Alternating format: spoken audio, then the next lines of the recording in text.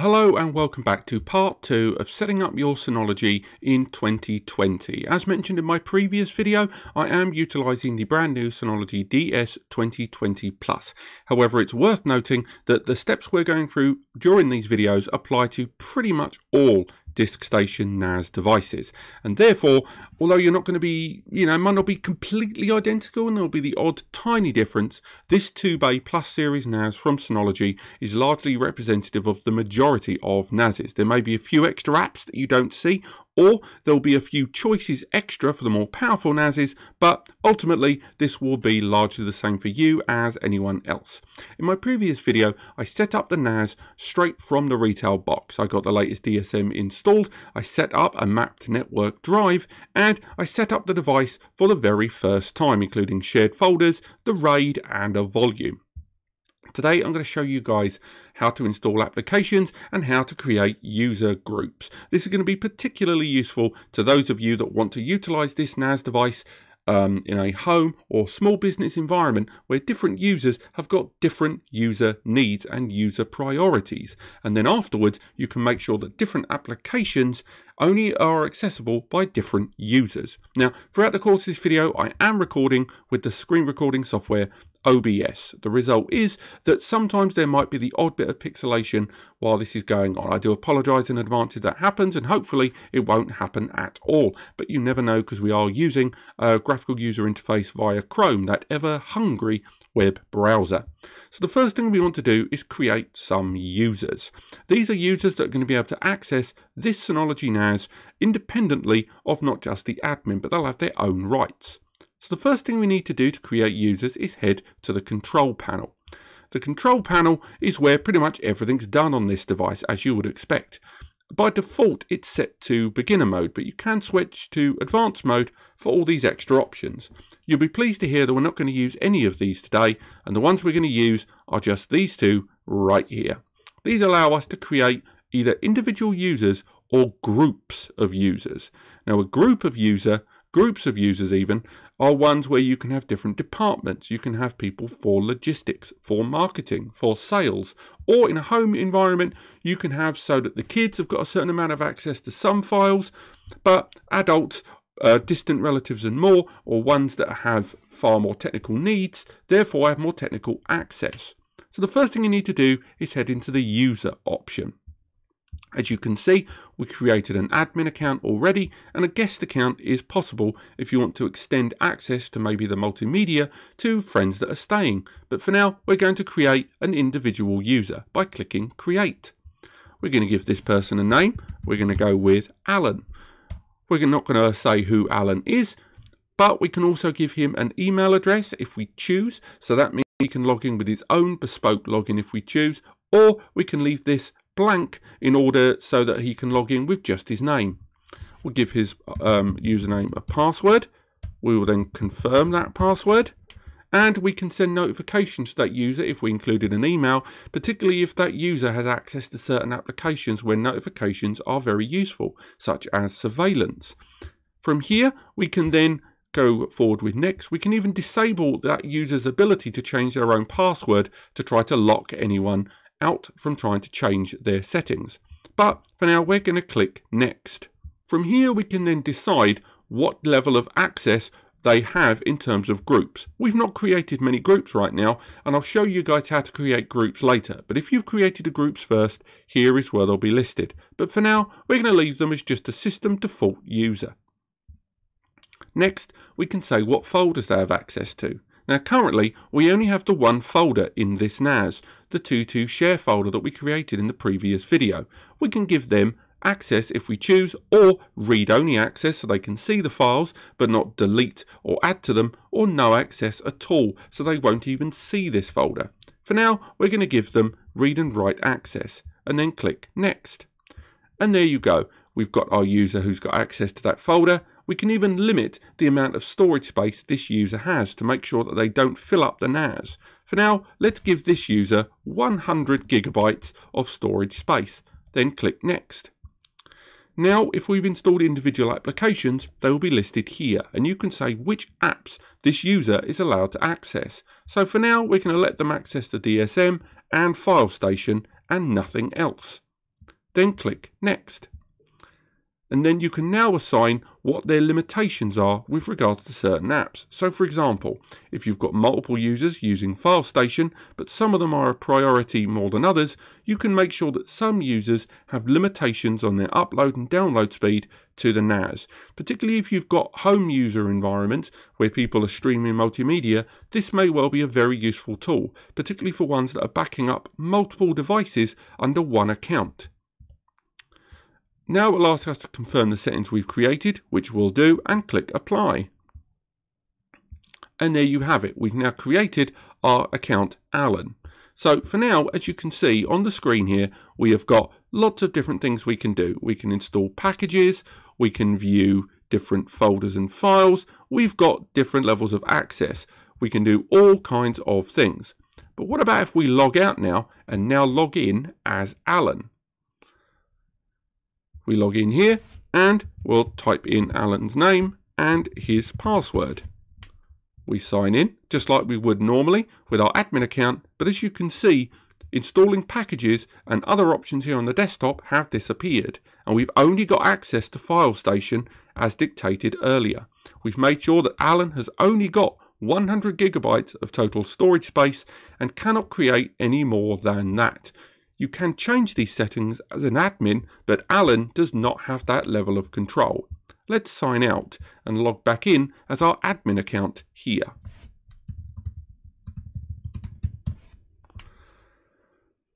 So now we've created one user, let's take it to its next logical step. If we go to the users, we've got a number of options open to us. We can import existing lists of users that we have or create a brand new user. We can even go into existing users if we so choose and copy them and create brand new users based on that exact same protocol.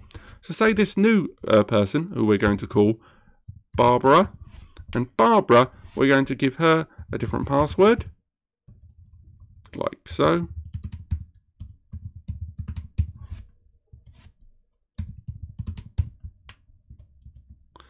We're going to click Next. Barbara's going to have exactly the same settings as Alan, and now they've both got the same level of access. We can create brand new users, or we can continue to clone the ones we've got. There are other options as well where you can set limitations to different users, such as enforcing two-step verification and limiting where and how they can interact with the NAS, making sure they can only access on the local area network and not via the internet. There's lots of configuration options there available on the Advanced tab. Let's create one more user. So we'll go there, we'll copy that user, and we'll call this person Chris.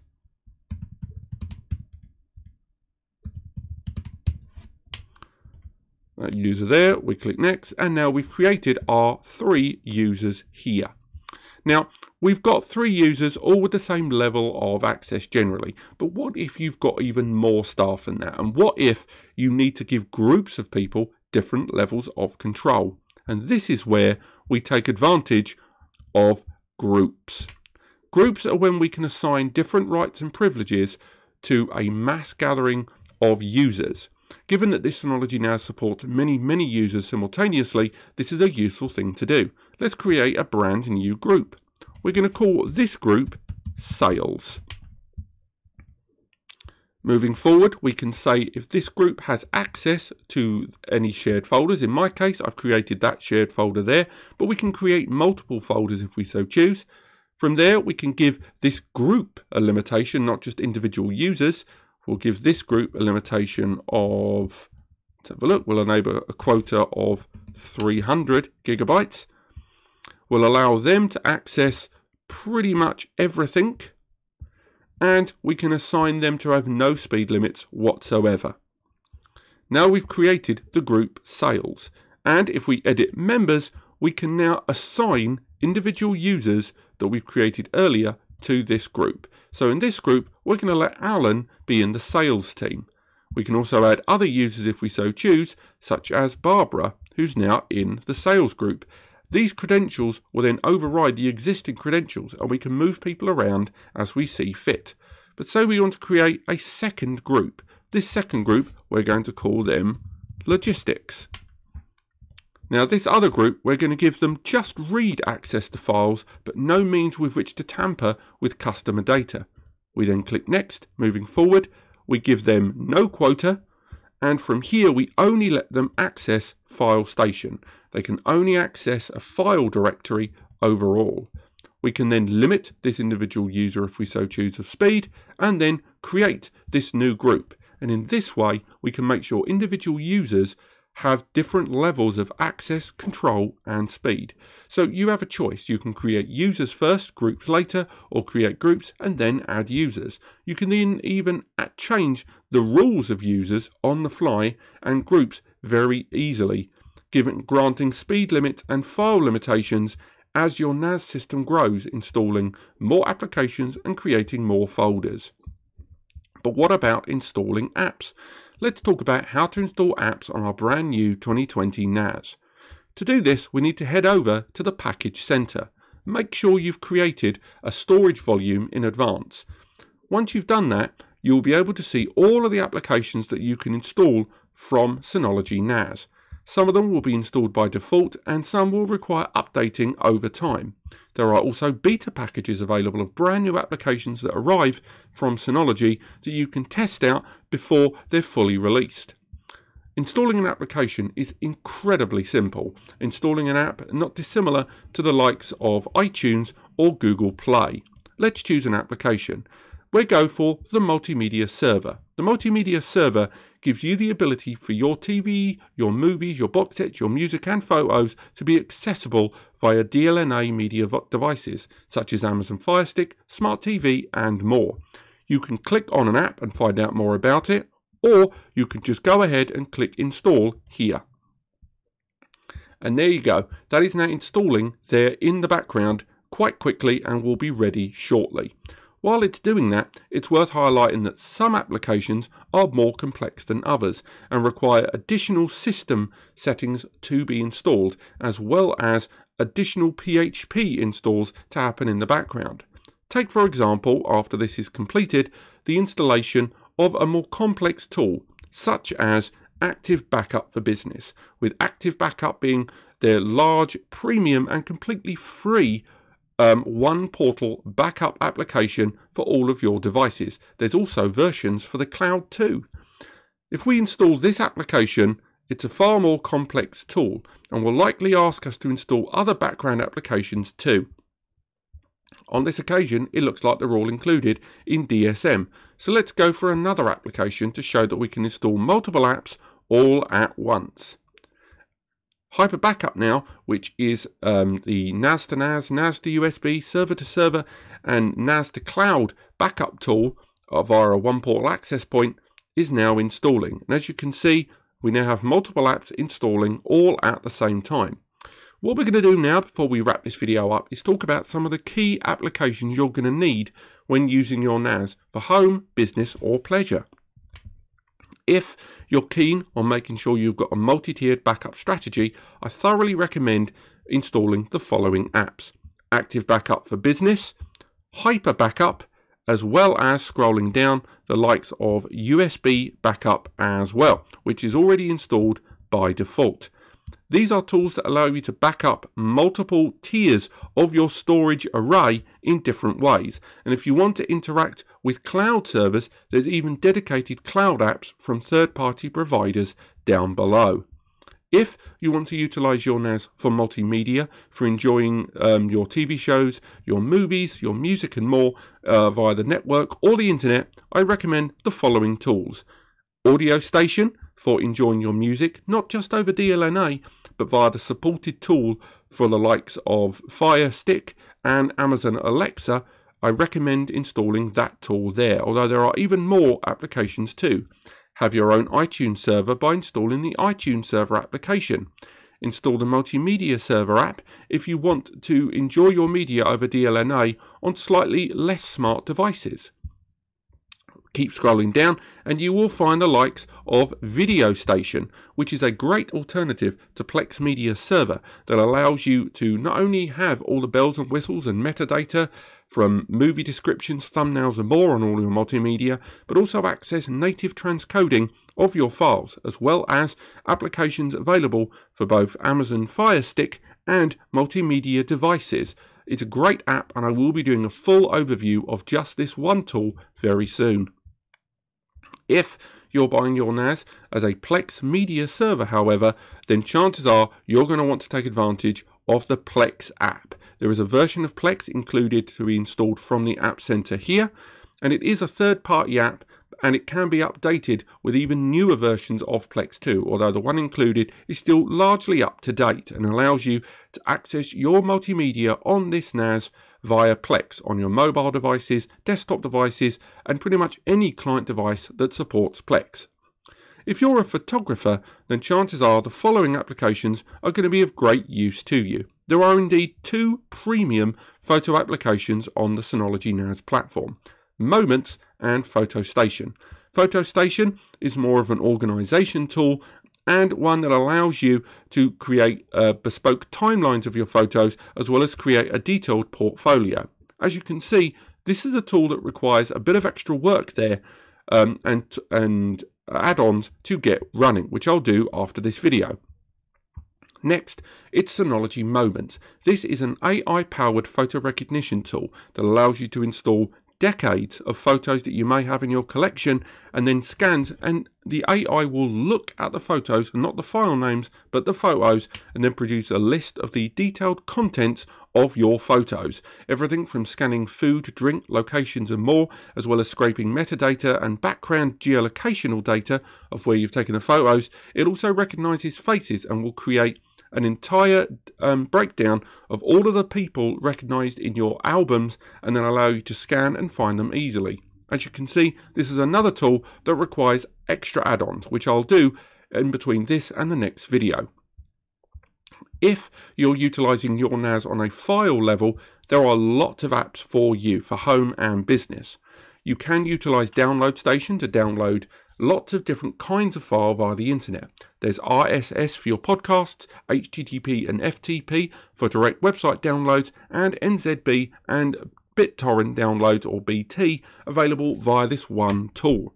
There's also FileStation for browsing files that we've talked about already, but also scrolling down, we have lots of different tools for accessing files in a far more direct way.